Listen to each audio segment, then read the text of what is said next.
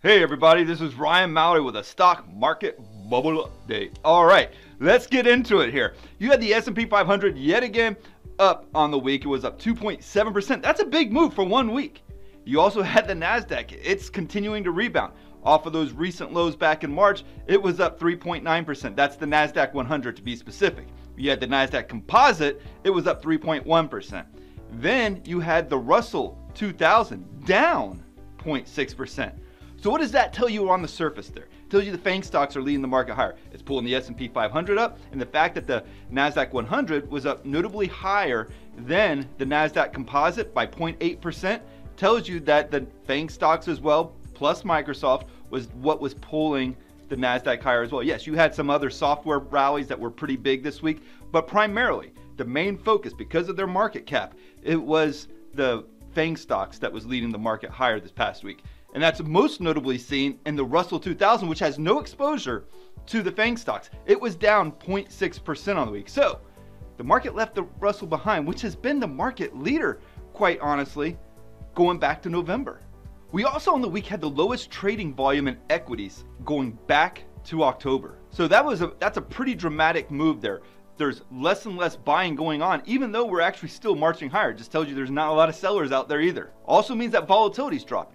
I mean, check out the VIX, the Volatility Index. We're trading at the lowest levels since pre-COVID back in February of 2020. But on the flip side, it's still elevated from its historical average of 14.9. So at 16.69, we're still slightly elevated from a historical perspective. Again, it wouldn't really surprise me on the VIX if we continue to see this thing drop in the weeks ahead and getting back down to like the 11, 12 range. But I take a lot of grief from a lot of you folks about me calling this a stock market bubble update. Well, it is a stock market bubble update, and I feel obligated to continue to remind you that we are in a stock market bubble each and every week. That's why I call it the stock market bubble update, and I'll continue to do so until the charts dictate otherwise. That doesn't mean it has to come in the form of a crash. Maybe it just comes in the form of a consolidation over a couple of years. I hope that's not the case, because that would be kind of boring. I would much prefer a big sell-off because you can short those.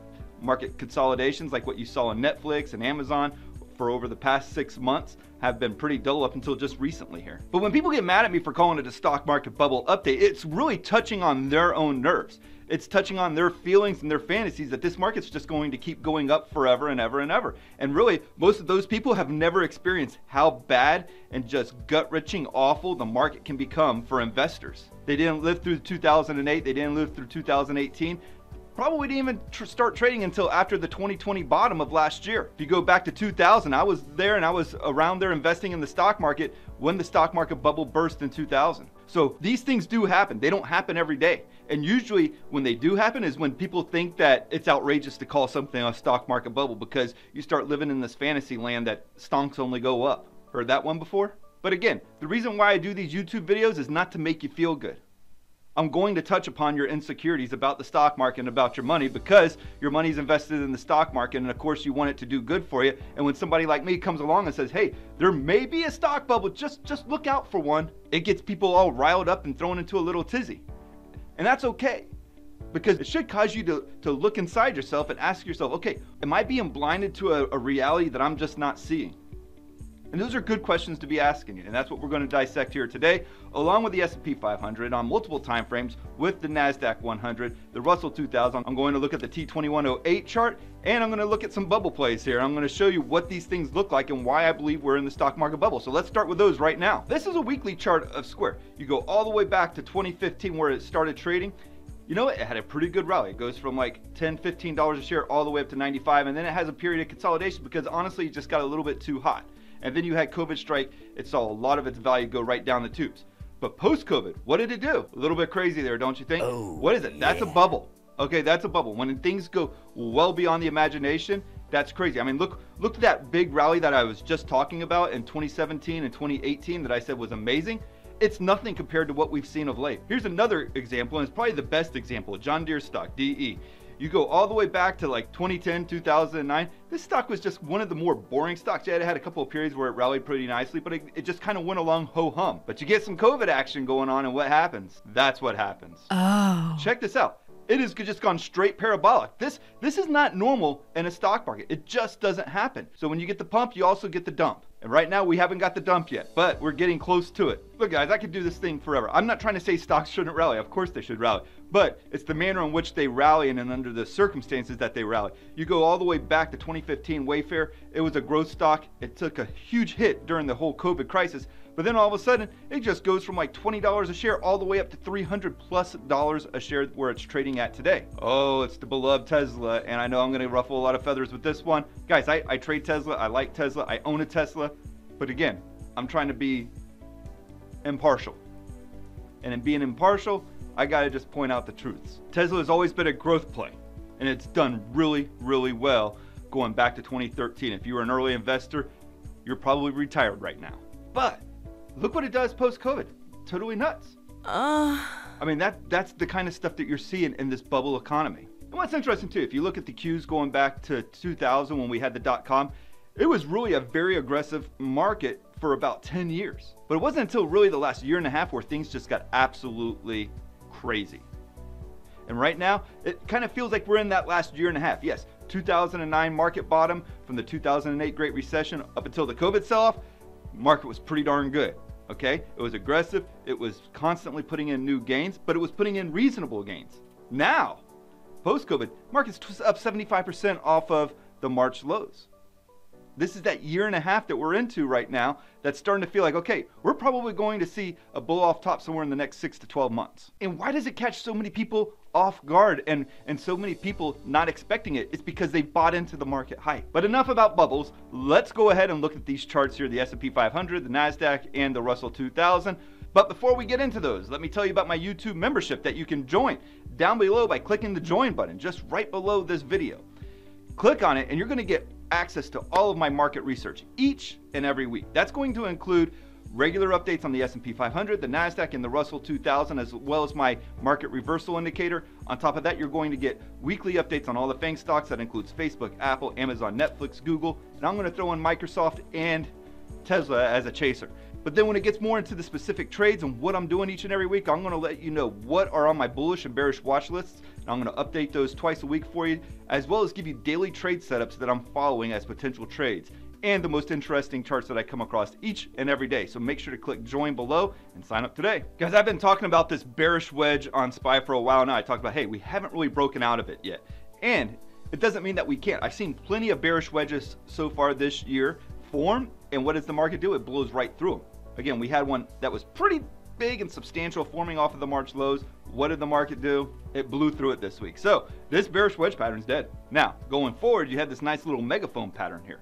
And what you're going to see here is with the Friday close and that nice little ramp right in the final half hour, you're testing a pretty significant short-term resistance level. Can it break through that as well? These are pretty hard to do. And while I say they're hard to do, the market has shown that nothing is impossible so far here in 2021. But if you start getting a correction, watch for a retest of the lower channel band there. Also remember, we got earnings kicking off this week. We're going to start off with those banks, so we're going to see right away whether or not the market can sustain some of these gains into the earnings season. Now, let's check out the Nasdaq 100, the QQQ chart. Now, going back to February of this year, the declining resistance, we saw a breakout last week of it and huge follow through to the upside this week with new closing all-time highs. So that's a big deal, big development. A month and a half of choppiness wiped out in just 7 days of gains. Incredible. Now you have the rising trend line that was broken back in February being retested here. The underside of it. Will the Nasdaq be able to push through, or will it just ride the underside, or even worse, sell off dramatically as a result of a test rejection? So be following this old rising trend line that was previously broken off of the March lows. And if you do see a rejection at that old trend line, you set up the potential for a double top pattern. Nowhere even near forming one at this point. Some ways it's not even worth mentioning on this video, but if you do see that rejection at the old trend line, it does create the potential for a double top going forward. Now let's look at the Russell, because it's completely different than the S&P 500 and the Nasdaq. And why is that? Because it doesn't welcome the FANG stocks into its index. You're talking about small caps here, and the small caps are struggling, and they've been struggling for about a couple of months now. And what's becoming very noticeable is this head and shoulders pattern that's forming. You have a neckline and you have a left shoulder, a head, and a right shoulder. Now, what I don't like about the head shoulders of late is that going for about 6, 7, 8 years now, these head and shoulders patterns have been very, very unreliable. Historically, they're great topping patterns, but over the past decade, they've been very questionable in what you end up getting, and a lot of this is because of the Fed intervention too. The Fed has been more active in the markets than ever before, and when you start getting to these technical breaking points, somehow or another, the Fed comes in and stimulates the stock market. And here again, we have a big neckline. That goes all the way back to February.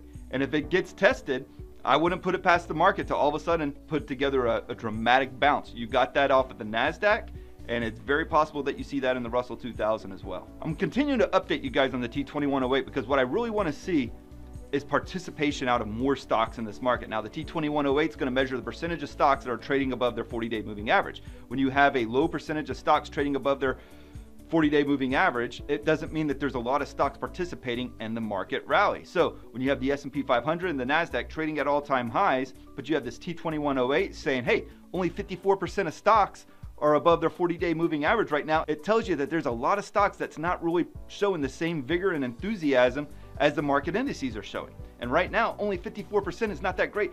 It was just the previous week that we were trading down in the 30s. So there's not a lot of enthusiasm for this market that's continuing to eke out new all-time highs.